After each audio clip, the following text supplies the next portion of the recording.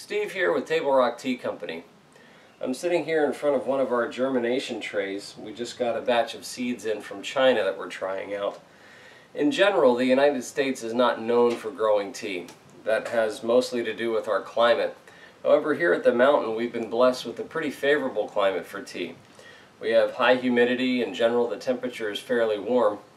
However, we do have the occasional hard frost, and that's something that we have to specifically work to overcome.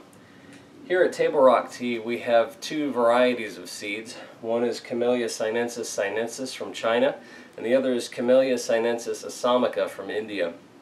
And both of them have a little bit of a unique quality to them. The asamicas have broader leaves, but they're more tropical, and the Chinese tend to have smaller leaves, but they're more cold hardy. So what we do is we start from seed, and that gives us some genetic variability, and then we see what does well. The ones that do well, we take cuttings and we propagate from there. That allows us to have a crop that will work well with our climate, but without being so genetically restricted that it could cause problems in the future.